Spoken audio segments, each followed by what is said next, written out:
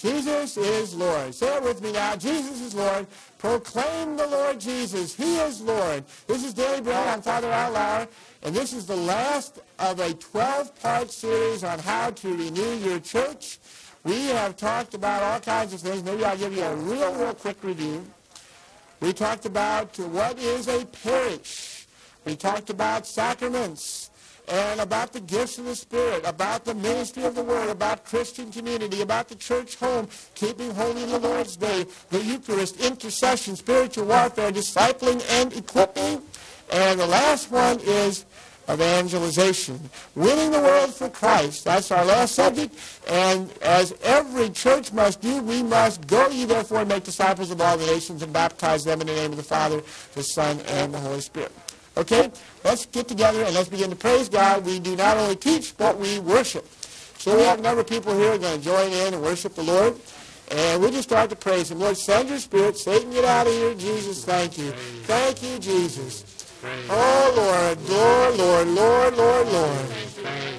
Jesus is Lord. Jesus is Lord. Jesus is Lord. Jesus is Lord. Jesus is Lord. Jesus is Lord. Jesus is Lord. Jesus is Lord. Hallelujah. Hallelujah. Hallelujah. Hallelujah. Hallelujah. Hallelujah. Hallelujah. Hallelujah. Hallelujah. Send your Spirit. Send your Spirit. Send your Spirit. Send your Spirit. Send your Spirit. Send your Spirit. Send your Spirit. Send your Spirit. Send your Spirit. Thank you, Lord. Hallelujah. Thank you for letting us be in your presence. Thank you for dying on the cross and rising from the dead. What more could you do? Thank you, Lord, for giving us life. We can rejoice in you always. Thank you for the eternal happiness of heaven. Thank you, Lord, for doing wonders in our midst. Thank you for healing people at this second as we pray. Hallelujah. Thank you for miracles and signs and wonders in your glorious name, Lord Jesus Christ. Glory to you, Lord. Glory and thanksgiving and blessing belong to you, Lord. Hallelujah. You are worthy to be praised. Oh, Lord, come. Come in power right now. Oh, Lord, come presence with you. Maranatha, come, Lord Jesus. Hallelujah, Lord. Jesus, Jesus, Jesus, Jesus. Your name is above every other name. At your name, every knee is bowed, every tongue proclaims. Jesus Christ, you are Lord. Praise the Lamb of God. Praise the throne on high. Praise the Son to be glorified. Praise the Son at the right hand of the Father. Hallelujah. Hallelujah, Lord. Andala kondala niri, kondala niri, kondala kandala niri. Oh, hallelujah, Lord. Andala kondala niri. Andala kondala niri, kondala niri. Kondala niri, kondala kandala niri, kondala niri. Andala niri, kondala niri. Kondala niri, kondala niri. Kondala niri, kondala niri.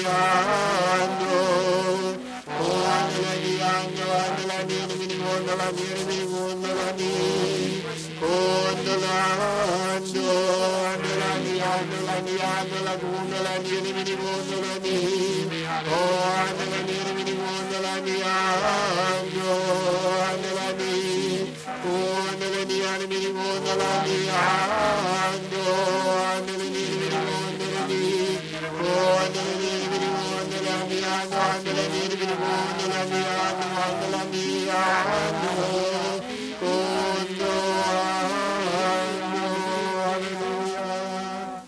Praise you, Lord. Hallelujah.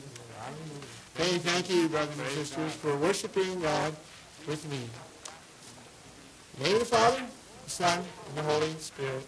Amen. The Lord be with you, and also with you.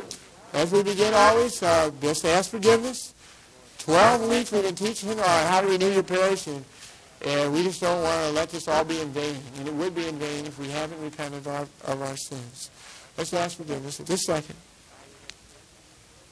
Thank you, Lord. Thank you that we can be forgiven. Thank you for your blood. Thank you. Thank you. Thank you, Lord. Jesus, you will forgive anybody no matter what. Lord, have mercy. Lord, have mercy. Jesus, you will forgive right at this second without delay. Christ, have mercy. Christ, have mercy. Jesus, you will call us to forgive in the very same way. Lord, have mercy. Lord, have mercy. May Almighty God have mercy on us. Forgive us our sins. Bring us to everlasting life. Amen. Amen. Let's pray right now. Father, we pray that everyone who's ever listened to any of these programs would be totally committed to you and filled with the Holy Spirit. Any holds the devil has on anybody, in Jesus' name, Satan, get out of here. Lord, we pray for so many people to see this program all around the world, all for your honor and for your glory. Jesus, Jesus, Jesus, right now, Lord, we can't live without you. Right now, Jesus, transform our lives. In Jesus' name, amen. Amen. We're going to get into the Word of God, the great commission, the great command, Matthew 28.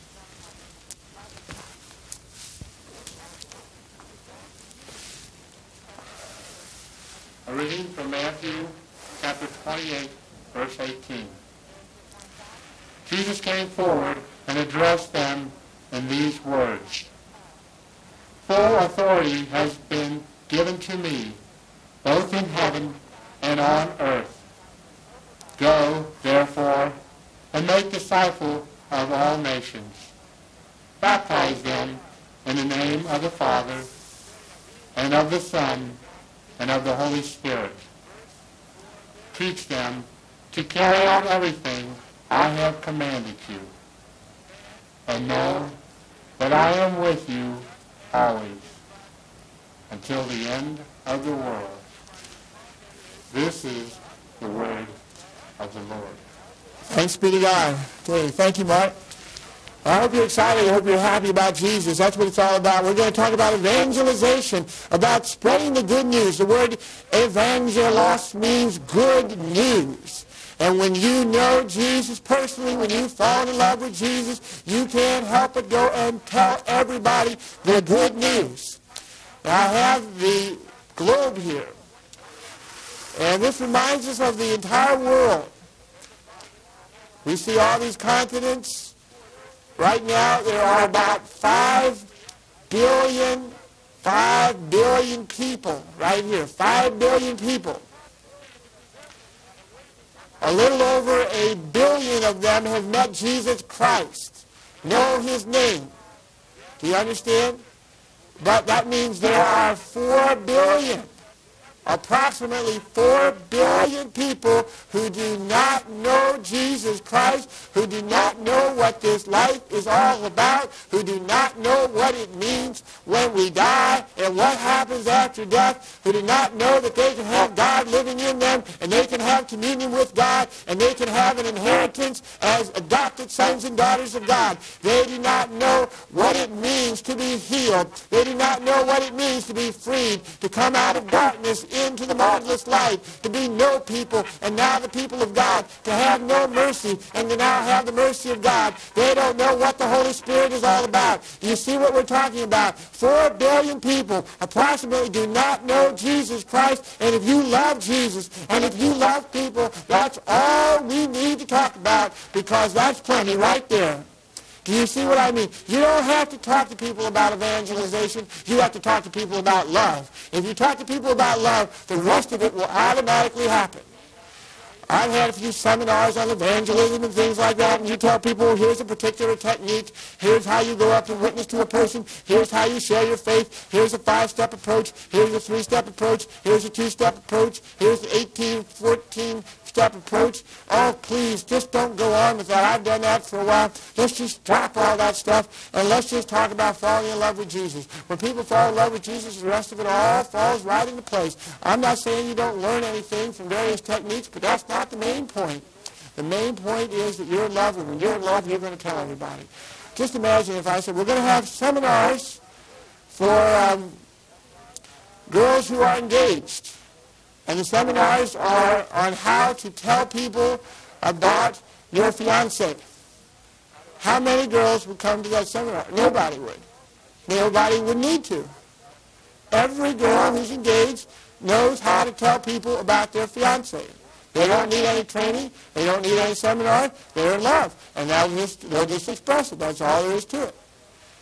It should be the same with Christians. We don't have to have a bunch of Christians. A lot of Christians have seminars to kind of put salve on their consciences because they haven't fallen in love enough to go around and tell everybody about it. They have seminars on evangelization in order to not evangelize. In order to go up in judgment day and say, Lord, I did not go and make disciples of all nations, but I went to several seminars on the subject. Well, the Lord said, well, what's that?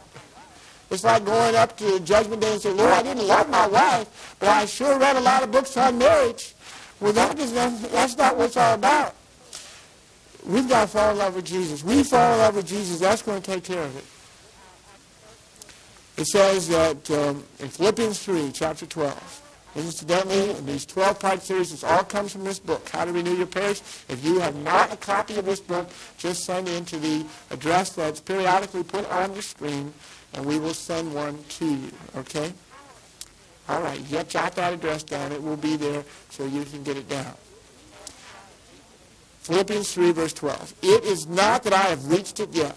That means the final goal of life, or have already finished my course, but I am racing to grasp the prize if possible. Why is Paul racing? Why have Christians over the centuries been racing to tell the good news, to fight the fight, to run the race? Why have they been racing since? I have been grasped by Christ Jesus. Since I have been grasped by Christ Jesus, since he has put his arms around me, since he has touched me and freed me from my sins, since he has touched me and healed me of my hurts, since Jesus Christ has embraced me and kissed me and shown me the Father's love and poured out his Holy Spirit, since I have been grasped by Jesus Christ. That is why I run. That is why I'm turned on. That is why I'm telling the good news. That is why I am an evangelist. That is why I'm making disciples of all the nations, because I have been grasped by Jesus Christ.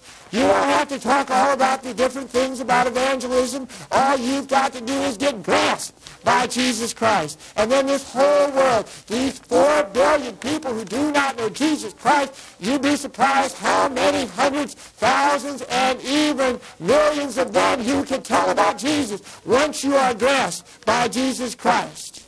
It says that we speak out of the abundance of our hearts. Oh, when you meet Jesus Christ, when he lives inside of you, when it just wells up inside of you, you speak out of the abundance of your heart the good news of Jesus Christ. 2 Corinthians chapter 5, verse 14.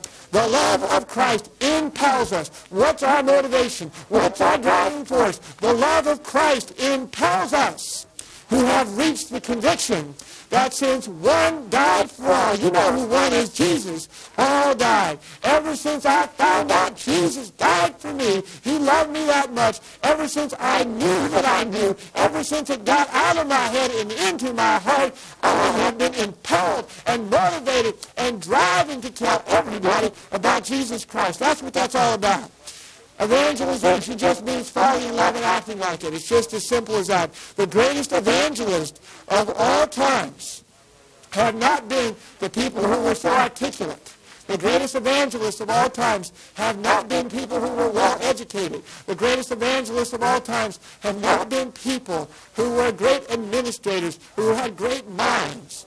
the greatest evangelists of all times were people who have been evangelized powerfully, who have met Jesus Christ in a life-changing way, and they've never got over it. That's what evangelism is all about. And goodness knows we've got a lot of evangelism to do around the whole world, but a lot in the parishes. A lot of times you look at this globe, you say, oh yeah, look at those pagan nations in Africa. Oh boy, they sure need it. Look at Cameroon. Look at Sudan. Look at Chad. Look at the Congo. Look at Kenya. Oh, those poor savages need to meet Jesus. Look at India over there and Calcutta. Oh, look at those cities. They don't know anything about Jesus. Oh, look at China and those communists over there. They don't know anything about Jesus, those pitiful people. But look at Cincinnati, Ohio. Cincinnati, Ohio, they don't know anything about Jesus either. But they got churches all over the place. Yes, but just because you're in church don't mean you're in Jesus. If God had his way, he would be, but a lot of people in the churches need to be evangelized. They've never met Jesus. How do I know that? Because they would, if they met him, they'd be acting like it. If they met him, they'd be running around telling everybody, he's alive. He died for me. He lives within me. I will live forever. I got good news. But when you don't say it, you don't have it. If you're not an evangelist, you're not evangelized. Do you see what we're talking about? So there's a need for so much evangelism to take place in the church to save the saved of all things. Now, the church is sometimes the most difficult place to evangelize. I tell you, I've taught and preached on television and radio and been in all different kinds of churches of different denominations. I preached out on the street. I preached in the prisons.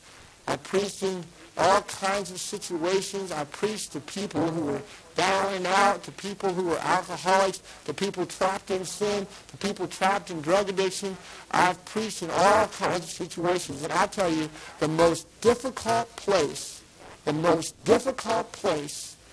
to spread the gospel is in the church on Sunday. It's more difficult than in the street. It's more difficult than in a bar. It's more difficult than in a foreign land. The most difficult place to spread the gospel, to evangelize, is in a church on Sunday. Some people believe the people in the church they've been vaccinated. Now, vaccinated means you just get a little bit of the germ so you never catch the full thing, you know. Now, most people in church that have been vaccinated, they get just a little taste of Christianity, so they never really get the full Christian thing. You see what we're talking about? So it's very, very difficult. And boy, talk about hard ground. You know, Mark 4 talks about the sower and the seed. And there's 4 different kinds of ground. Talk about hard pavement, concrete ground. You're sure going to find it in the churches. And then some of it's rocky stuff. So you share it, but it doesn't amount to anything. And some of it, the people accept it, but they never really grow because of all the thorns, all the cares and desires and cravings of life. And, of course, they get the 30, 60, or 100-fold harvest. But I'm telling you, when you try to spread the good news in the context of the church, it ain't just a simple matter of just saying it. You got to break some ground, if you know what I mean. You got to break the ground. Now, the good thing about the Word of God is it can either be a seed or it can be something like salt that breaks ground. You know, like, how can you break blacktop pavement up? Well, you put some salt on it. The salt will eat through that. You remember what you did last winter? That'll break it up. You put some ice and snow there, and you melt it and freeze it, melt it and freeze it. Boy, that'd break up the toughest concrete. Put big potholes in the middle of the street.